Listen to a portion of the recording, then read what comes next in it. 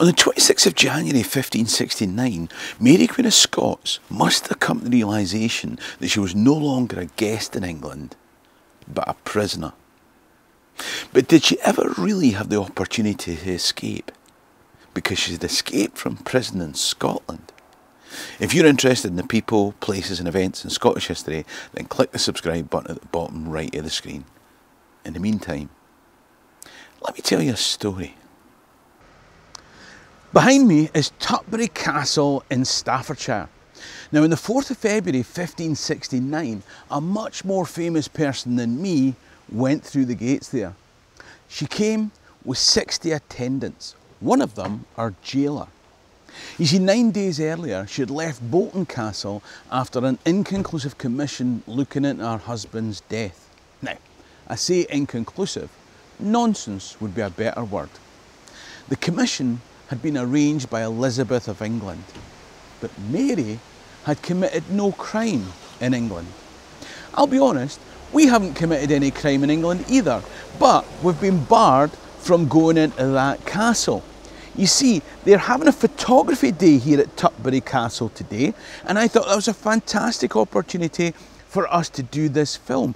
I phoned up, I checked it'd be okay to come and make my video for YouTube. They said, oh, we'll need to check. Stuart, the guy that you had to contact, said he went away and he checked and he came back after a couple of days and said, yes, that won't be any problem. In fact, there's going to be somebody dressed up as Mary Queen of Scots. That'll be perfect for you.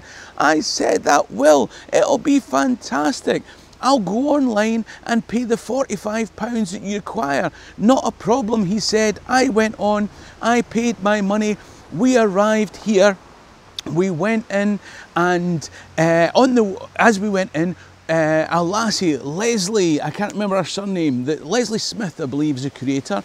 Oh, are you filming for broadcast? No, it's a YouTube channel, I said. Oh, that's not a problem, she said, and drove off.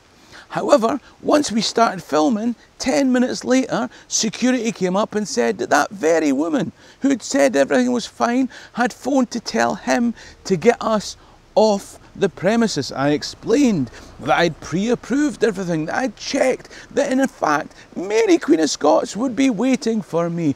But no, we were huckled off the property.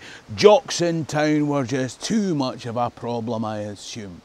Now, the good thing is, the Earl of Shrewsbury had 9 properties round and about in the Midlands of England, 7 of which Mary Queen of Scots was held in prison. Now I need to find another one of those to try and finish off this video.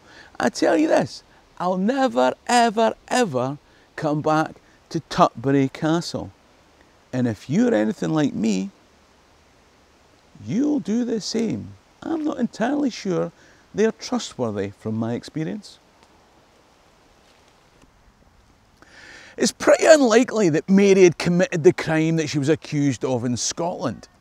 She'd arrived in England as an asylum seeker. The whole thing was a sham, but she arrived here to be delivered into the custody of the 6th Earl of Shrewsbury. He'd only recently married Bess of Hardwick, who'd built the original Chatsworth House here, and whose own tale in connection with the Stuart dynasty, that's for another day. But her husband was chosen as jailer for Mary Queen of Scots.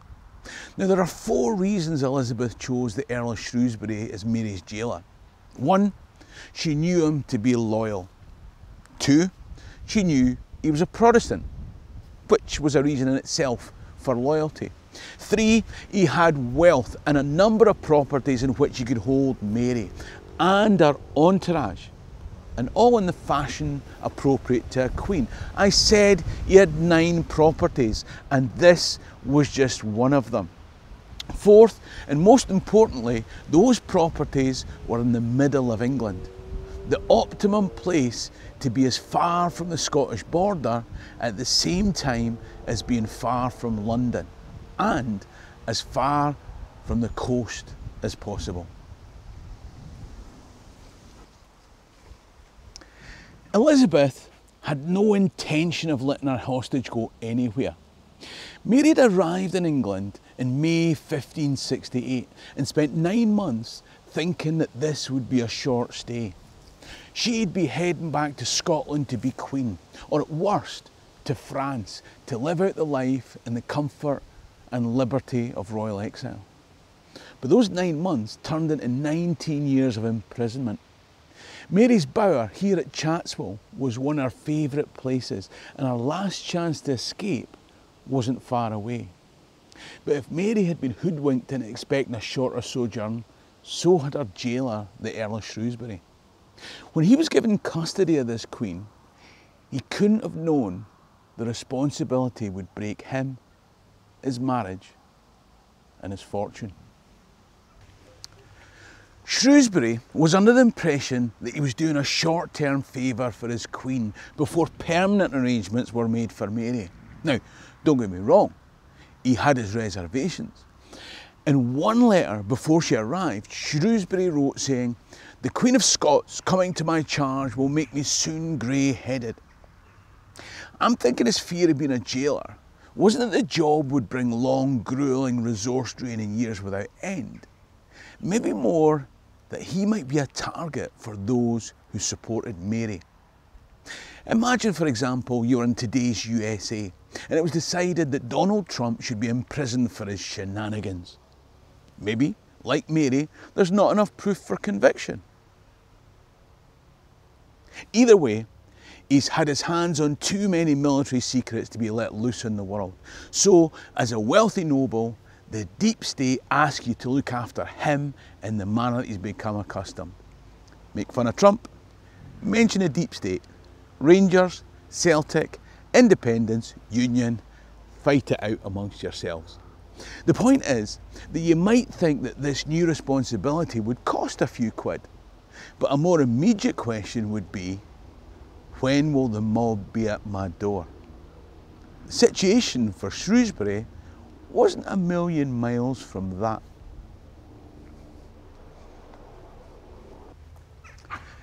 Elizabeth stated, "We are keeping the Scots Queen in custody, but in the manner of a queen." That's going to cost a few quid. We've already mentioned the size of the entourage, but whilst Elizabeth gave the Earl of Shrewsbury the responsibility of keeping Mary, she never came up with the necessary funding. In David Templeman's book, Mary Queen of Scots, the Captive Queen in England, he tells how Mary's meals would have 16 courses, with her entourage enjoying 10 courses. This would prove to be a huge drain on one of England's wealthiest noblemen. At least Trump only ate hamburgers. But worst of all, the Earl himself was equally sentenced without charge to indefinite imprisonment. You see, to make sure that Mary wasn't allowed to escape, the Earl had to stay with her. No fortnight in Magaluf for him. When the lairds went hunting, shooting and fishing in the Highlands, he'd be stuck firmly to his charge. When his wife said, "Darling, what about that weekend in Paris you promised?" Early boy would have to decline. They say the strain eventually contributed to the estrangement of the Earl and his recently betrothed wife, Bess of Hardwick.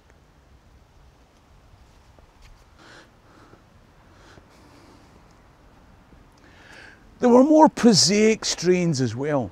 Now, I've decided Tutbury isn't worth visiting, but even back then, Tutbury was a partly decayed old stately home, surrounded by marshland that needed renovation, had no drains to the privies, and according to Mary, left the kind of smell you'd expect beneath her window.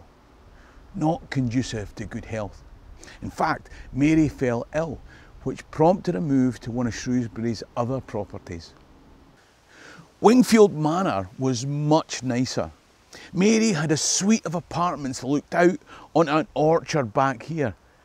Maybe a wee shimmy down a tree will get her away. No, it was still well guarded, but an opportunity for escape would present itself. Just 3 weeks after they arrived here at Wingfield Manor, Mary fell ill again. This time so ill that the rumour in London was that she was dead. And at Wingfield Manor, they administered her last rites.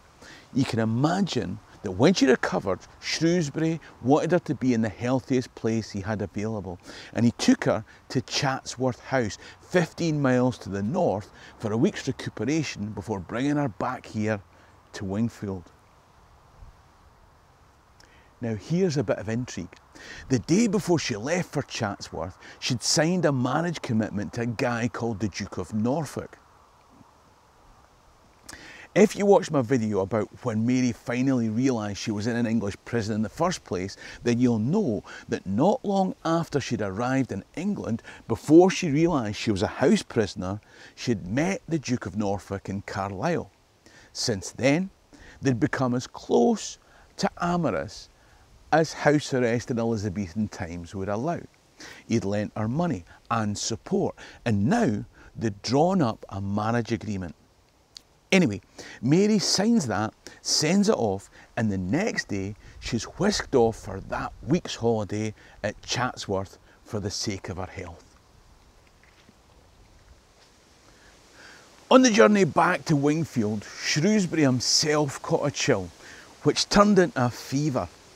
Oh, dearie, dearie me, they're dropping like flies.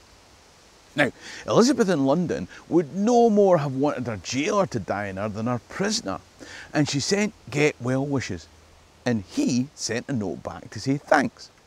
But along the way, Shrewsbury's wife, Bess of Hardwick, who'd already lost 3 husbands, clearly thought a 4th would look suspicious.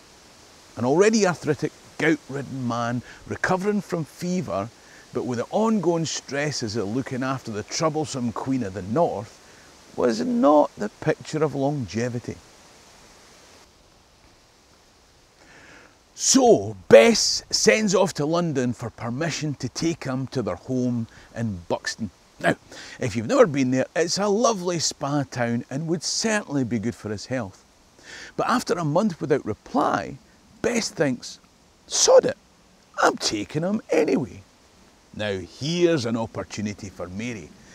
Jailer gone, taking some of the entourage with him, security's diminished. Time to open up Charlie Trench. There was already a plan in place that had been conceived by Leonard Dacre. He was a Roman Catholic cousin of Shrewsbury who'd been to the castle to meet Mary. He'd arranged that if she would change dresses with one of her ladies in waiting, then he would arrange with his collaborators and the domestic staff to get her outside the castle where horses would be waiting. And with the help of Earl of Northumbria and other accomplices, they'd whisk her off to safety. The plan was already in place, but now was the perfect opportunity for execution. The plan was infallible and had the support of key players inside and outside of the castle. Mary had now been cooped up for a year and was under no illusion that she was now in prison. There was no time to hesitate. Mary hesitated.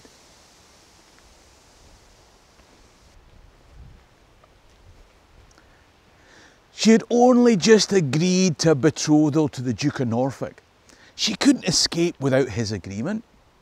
Norfolk responded that he could by no means approve of any practice for her escape. Of course he couldn't. A Mary in France wouldn't advance his ambitions.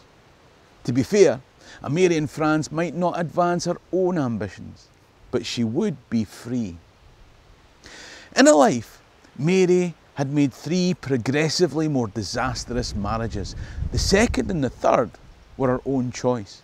With hindsight, you can trace a line through each one of them to her present predicament.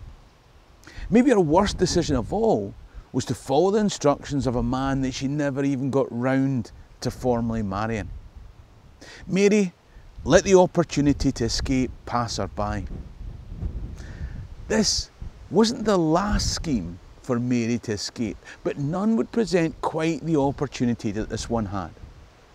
Or would it? Her schemes in the future would become more and more desperate, and her confinement more and more tightly controlled.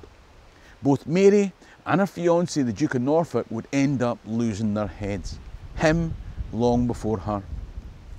When Shrewsbury returned from Buxton, he was reprimanded by Elizabeth and warned never to leave his charge again. Imprisonment would continue for both of them. If you want to know more about Mary Queen of Scots and the decisions that changed her life, then there's another video coming up on screen now. In the meantime, I'm Dochas Gumbila Mali. Cheerio and Rasta.